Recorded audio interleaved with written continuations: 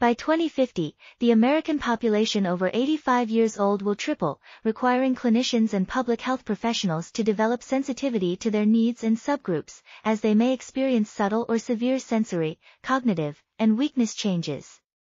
Falls, cardiovascular disease, difficulty with activities of daily living, hearing and vision loss, decline in immune function, osteoporosis, dementia, osteoarthritis, diabetes, and related mobility disability are common but not universal conditions.